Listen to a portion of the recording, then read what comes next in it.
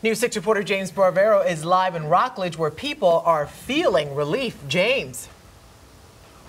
Well, tonight there's a lot of excitement for folks who got to go from Rockledge to Cocoa, finally over that 520 causeway to get back over to Merritt Island and beyond. Those folks, some waited hours. Some they didn't have to wait long at all because they came here at night. We caught up with one of them.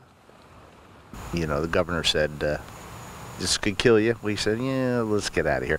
Away from home for 48 hours, it's a huge relief for Cliff Miller to be back on Merritt Island and still have everything that's so important.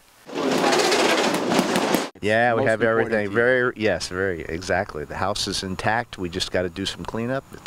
It's great, and everybody in the neighborhood is safe. And Cliff can smile real wide because he came home to a house with power. Matthew turned the lights off for more than 1 million Floridians, including thousands in Brevard. We lucked out. I don't know. I was told by Linda across the street here that it was on the whole time. Never went off.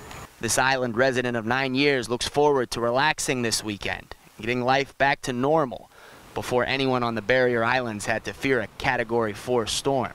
To get home, Cliff and his girlfriend crossed the 520 causeway. They crossed tonight, but earlier today, a lot of folks had to wait, some of them very frustrated. 520 was one of the last major Brevard causeways to reopen. And the only answer we get is 3 hours. It's past the 3 hours, and they're still giving the answer now. It's 3 hours from now. But taking the consideration into factor as you look at a little debris here along the Indian River, Sheriff Wayne Ivey says to his knowledge, no fatalities in Brevard. And Matt Ginger, that's the most important thing of all. It really is, and that Cliff is a very lucky man to have power tonight. Thank you, James Barbero reporting live. I'm jealous.